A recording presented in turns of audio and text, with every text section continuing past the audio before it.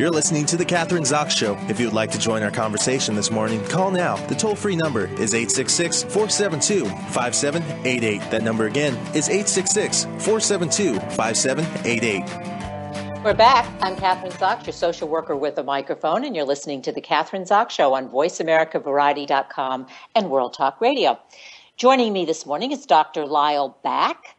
Our topic this morning is 10 Shades of Gray, secrets most plastic surgeons will never reveal. Dr. Back is a plastic surgeon himself. He is a Philadelphia area board certified plastic surgeon who's not afraid to pull back the proverbial surgical curtain to give lay people the real reality of cosmetic surgery. He has been in private practice for over 20 years. He specializes in the full range of the most modern and state-of-the-art cosmetic surgery procedures and non-surgical cosmetic enhancement techniques available today. He's also performed reconstructive surgery and Operation Smile in Vietnam. Welcome to the show. Nice to have you on this morning, Dr. Back. Kathryn, thank you so much. It's a pleasure to be here. Okay, so you're a plastic surgeon, but now you're kind of like the truth teller in terms of what does plastic surgery really mean? And just before we got on the show, I told you I'm in Miami, and I've seen a lot of ladies who obviously have had plastic surgery, but also men as well. So what are some of the secrets behind plastic surgery? It's not so simple. You get your nose done, you get a tummy tuck, you get the cellulite thing, and then you look gorgeous and everything is fine. Not true. No, it's not really true. You know, plastic surgery has at its heart, it's a serious business, and we're dealing with medical issues, health issues, surgical issues, some real health considerations that have to be taken into account. Of course, those kinds of things don't get played up in the media, and culturally, we like to think of plastic surgery as kind of having a lot of pizzazz and sizzle, and it's kind of fun, and people like to talk about it. It's involved with our celebrities and so forth. But there are some true, serious hard facts that people need to know about. We don't want to scare people, and we don't want to make people think, "Oh my God, this is really tough stuff here." But by the same token, there's an undermining of the true medical natures that gets perpetuated a little bit with the sort of the show business side of it all. And I think it's important for a plastic surgeon to reel that in a little bit. Maybe not, in a confronting way or in a mean way or in an overly serious or somber way. But nevertheless, I think it's important for patients to understand that there are some serious things that they need to know about. Dr. Beck, why do you think that most plastic surgeons don't reveal those things? Because they want more business. They just want, they want their practice to grow and thrive. And so they don't really want to tell you or help you to make an informed decision about whether or not, you want to have the procedure done, or what's the reason behind it for not really kind of revealing the truth behind having plastic surgery or what the ramifications can be? Well, I don't think any plastic surgeon wants to withhold information that would make an informed consent a compromise, and I don't think that's happening. But I do think that there is a bias and there is a tendency to sort of maybe overemphasize the nicer sides and the pizzazz sides and kind of soft pedal, the more serious medical sides. Even some of the names we use for procedures take away a little bit from their seriousness. For example, one of the biggest operations we do, it's probably one of the most serious, and I would dare say it may be the biggest operations most cosmetic surgeons do, is called a tummy tuck. But if you hear the name tummy tuck, it sounds like you go in for about 10 minutes and you come out looking great. That's not to say it's not a fantastic operation and people benefit greatly from it, but it has some serious things that need to be discussed. I do think the tendency toward wanting to have a thriving practice and a busy practice does create a little bit of a bias to maybe, not be so overt in discussing these things. I do think, though, eventually in one way or another they do get discussed. I would never consider that an ethical board-certified plastic surgeon would not make these things apparent to a prospective patient. But perhaps not so much up front, maybe, as would be ideal, perhaps. So ideally, what I hear you saying is have realistic expectations. Have the conversation with your doctor. Be realistic. Tummy tuck does sound like kind of like, yeah, right. Tummy tuck, easy. Not a big surgical procedure necessarily, but as you mentioned, you're going to have discomfort. You're going to have pain. If you talk about it beforehand, then the patient isn't going to be as disgruntled afterwards either, because they are going to be in pain. But if you expect to be in pain for a certain amount of time, things are going to go more smoothly, it would seem to me, than if you Absolutely. thought. Yeah. I completely agree with that. I think the more information you have beforehand and the more realistic and honest that information, the greater your ability to process it and deal with it. And also there's the trust factor that when your doctor says, look, this is going to hurt, you're prepared for that, but you also know that when he says this isn't going to hurt, that you can trust that he's a reliable guy that is a straight shooter with you. Yeah, I always respect my doctor. I'm not necessarily cosmetic surgery because I haven't had that yet, but you're going to have pain. We go, 1 to 10. Is it going to be a 5 or a 6? How long is it going to last? On the average, that's so much more helpful than just sort of being told everything's going to be fine. And because that's really, it may be fine, but there's a whole procedure you have to go through. You talk about, and this is a big one, bad scarring, because that is an issue, I guess, with cosmetic surgery. Absolutely. Yeah.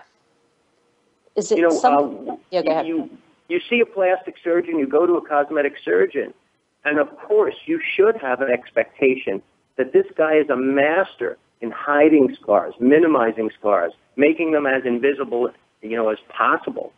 That's our field. That's our expertise. We're supposed to be the best at scars of anybody that there is. But we get bad scars too, and that's because a lot of what happens in the process of healing is really not as much in the control of your plastic surgeon as you would like to believe. Genetics play a big factor. A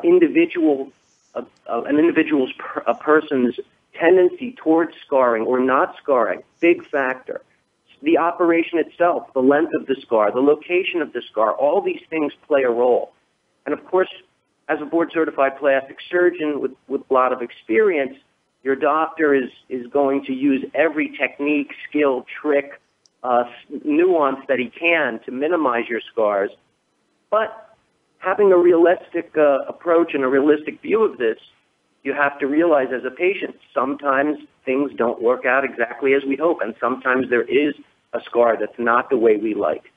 And I think you have to go into an operation expecting, there's a possibility, however slim, that could happen, and to not have that perception perhaps goes along with some of the other things that we talked about not really having a true appreciation for some of the serious aspects that are involved in these types of procedures. What about in terms of the individual patient aging?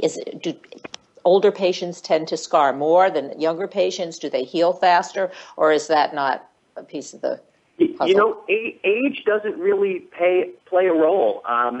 It really depends on the person. There are people up in the years who are extremely healthy, who heal well, heal beautifully. And unfortunately, there are younger people that are the exact opposite of that. It really has to do with the individual's physiology and really their overall health and response to surgery. I think age is not really a factor. Can you hear me? I'm losing you a bit. Oh, yeah, I can hear you. I'm sorry. Okay, good. No, that's okay. The next thing that I was shocked, I have to say, because I didn't realize you still use this as surgeons, as plastic surgeons, but leeches. You mentioned that you have a secret weapon that you use when things go wrong, and they are leeches? Yes. They're still a very, very important tool to plastic surgeons and have been for many years. So how does that work? What do you do with the leeches? Well, don't say it with such disdain in your voice. Leeches have a bad rap. They need better PR. Okay, so here's your chance. Give it to us. Okay, I'm going to tell you that they are beautiful creatures. They are amazing creatures that are truly beautifully designed in what they do and how they do. And I'll tell you why they're so important, especially for reconstructive surgeons. You've seen a lot of the news lately about people getting entire face transplants. And, of course, there are hand transplants now. and they're working on feet and legs. But for many years, we've been putting back, because of traumatic incidents, people's ears and fingers. Sometimes during these operations, which can be very long, and of course the stakes are quite high, the blood flow through the reattached part becomes very sluggish. It's sort of a side effect of the whole process. And what leeches can do is that if the blood flow becomes dangerously low and the reattached part, which, by the way, also could be in a breast reconstruction where tissues are moved from one part of the body to reconstruct the breast lost to cancer, the leeches are able to draw out some of this blood in a way that sort of gets the engine started, sort of gets the blood moving again. And after a short application of the leeches to draw off some of this blood in a very gentle and a very innocuous way, the entire reconstruction can be salvaged. And that could be, a finger or really even an entire reconstructed face. The leeches are very, very good at doing their job. They have a tiny amount of little anesthetic that when they attach, so there's no pain. And for each of them, the amount of sluggish blood or clotted blood that they can draw off, it comes off very, very quickly and in a timely fashion, and then they can be gently removed. They are amazing, beautiful creatures. And when I was doing reconstructive surgery as a major part of my practice, I carried the toll-free number to call Leeches USA in my wallet so that in any given week or month, if should the time arise, I pulled that card out and had my leeches in under a few hours. Well, that's amazing. And I guess now I'm thinking about the doctors, was it the 19th century when they were using leeches? Way back when. I'm thinking probably it even goes back to the time when they were doing things in the medieval ages like cupping, where there was a belief that by drawing off the evil humors and the negative energies and so forth that were inside the body that you could cure. I don't know how true that was or is, but we definitely know that by reestablishing blood flow, we can salvage an entire reconstructive operation in a way that no medication and no surgical technique can duplicate. I had no idea, and I'm sure a lot of my listeners didn't either. But if they want, did you say Leeches USA is a website that you can go to if you want to? Yes, they're in Westbury, New York, and they've been around for a long, long time, and they've been quietly helping plastic surgeons for many, many years save many, many a patient a lot of heartache. All right, now we're going to switch to cellulite, because cellulite, which is, I would say, the majority of my girlfriends are always complaining about cellulite, but there's not really, according to you, real good news about fixing cellulite. Well, there's a couple of things about cellulite that bother me. One is, as you pointed out, this is a condition, it probably affects, maybe 80 to 90% of adult women in the United States. And there's still, despite that, controversy and some sort of discussion in the medical community as to whether or not it's even real. I recently just did a quick spot check at WebMD and saw that the very first thing they said about cellulite was, boy, gee, you would think it's a serious condition with such a serious-sounding medical name. And I thought, well, what an insulting thing to say. You've got literally tens of millions, maybe hundreds of millions of dollars being spent every year by women all across the world on a condition that the medical community is saying, gee, we're not really sure if it exists. Well, let me tell you, it absolutely exists. It's absolutely real. And it's a very, very, sort of disturbing and troublesome problem. Like all things, first, you have to respect the problem. You have to identify that it's real before you can really make some good inroads. And I suspect that this is still a little bit of a problem. It's getting the diagnosis is still getting a little bit of a bum's rush and not really getting the attention it really deserves. And that leaves it to the charlatans to step into that power vacuum and say, hey, guess what? We take it serious, and look at this cream we have. So, there's, I think, probably hundreds of potentially useless, I'd say mostly useless cellulite types of treatments. There are a lot of things, though, that work temporarily. And that's because one of the things that can help cellulite look better is the massaging of the tissues to sort of rearrange the lumpy fat under the skin and decreasing the amount of fluid in the skin. So any treatment that does that will quote-unquote work. We have a few things that are sort of circulating around. Some of them work sort of okay. I have a difficulty with some of these techniques because they are being promoted to the public as being sort of non-invasive or minimally invasive treatments, but they're really not. They're invasive. I mean, if you're making a cut in someone's skin and threading a laser wire underneath their skin, that's not minimally invasive to me. But there are some techniques that are showing some promise, and one of my favorites right now, because of the science behind it, is a treatment called Verju, V-E-R-J-U, which is a special green light laser that I'm really excited about, and it does such amazing things that I almost can't believe that it really works. But it's an amazing technology that I think is actually going to open a lot of doors to sort of a whole new area of investigation into how lasers can work on the body. It's quite fascinating.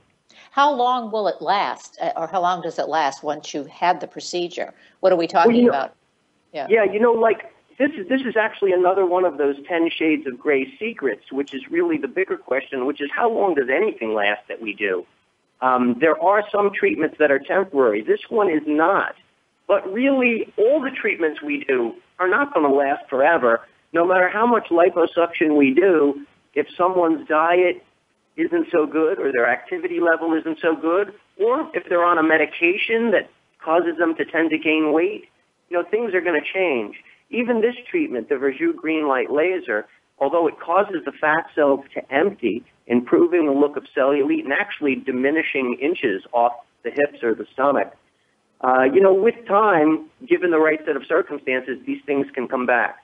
Unfortunately, I can turn back the clock, and I can make people thinner, and I can get rid of cellulite, and I can lift things and tighten things, but I can't stop time. Time moves on, and things change. So we just hope that people can get a nice run out of whatever we do, and most of the time they do.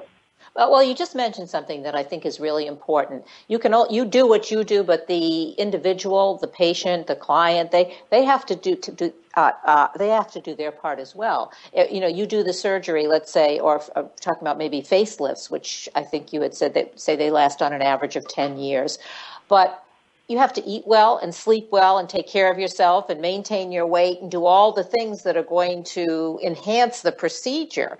And if you don't do that, it would seem to me, or that's what I hear you saying, is that, it may not last as long or it's not going to work as well. So it's kind of, you have to work with the surgery. The patient does as well. Of course. And, and sometimes it's not really like, we don't want to put blame there. It's not your fault. Yeah. You could develop a medical condition that has as a side effect weight gain. You could be on a type of medication that drops your metabolism down. These things happen. But it's funny. People will go to the gym and diet, work out like crazy, get thin, get slender, get in shape, and they would never think for a minute, okay, well, now that I've gotten the body of my dreams, I can just do whatever I want because it's going to stay like that forever without me doing a thing. No one would ever think that. That would be ridiculous. But unfortunately, I think sometimes people think that a little bit about cosmetic surgery. But it's no different. It's really no different. What about people's skin tone is different, like elasticity, for example? Are there any times when a patient will come in and want to have a facelift and you would be able to kind of ascertain that, there's the skin, the elasticity wasn't good, and that you would recommend not having a facelift, say, for that reason? Well, I don't know that I would recommend not having a facelift for that reason. I think I would still be able to do them a lot of good. But what I would explain to the person is that when you have a inherent diminished elasticity in your skin, it ultimately is going to affect the degree to which that skin will stay up, stay tight, or look as firm or as pulled as one might want. So whether it's a facelift or a tummy tuck or a breast lift or something like that, what I would explain to the person is that there are things about them in their skin and the way their skin will respond that might not really enable us to get them the result that, maybe they were shooting for. So maybe we can't get the A+, but we'll get like an A- or maybe a B+. That doesn't mean it will be bad. It just makes the patient my partner in this, understanding that we're kind of dealing with a situation that puts a tiny amount of compromise in what we could expect. Nevertheless, it's still going to be a significant improvement and just puts us on the same page about realistic expectations, and that's very important. Yeah, I think that's key, and I think there are a couple more. We only have a couple more minutes, but so I just want to go over these quickly. But one of the things that you say, it's better to have elective surgery early in the week. Why? Well, for a lot of patients, their doctors may or may not be so available. Medical facilities, one or another, might be closed or have limited hours.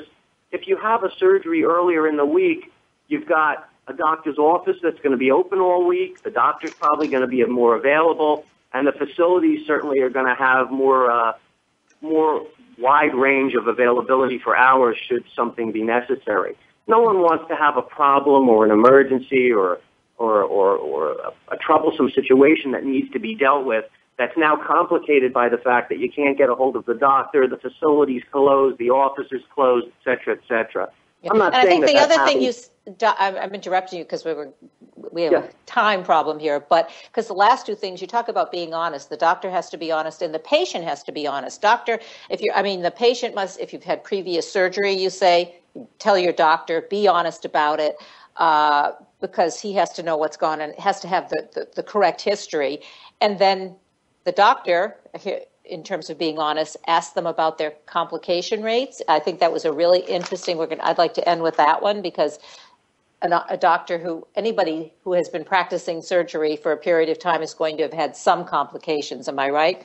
Absolutely. And it sounds like a strange thing to say, but wouldn't you want to have a doctor who has actually faced problems and faced complications and therefore has an ability to be able to deal with them?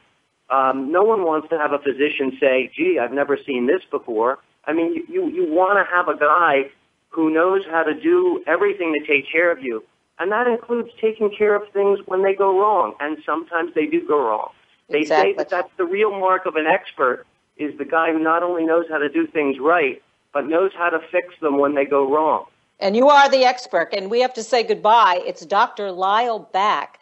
Topic today has been 10 Shades of Gray, secrets most plastic surgeons will never reveal. And it's lloveLyleback.com is the website you can go to. Thanks so much for being on the show this morning. Thank you so much, Kathryn. Yeah. It's actually www.iloveLyleback.com. Oh, okay.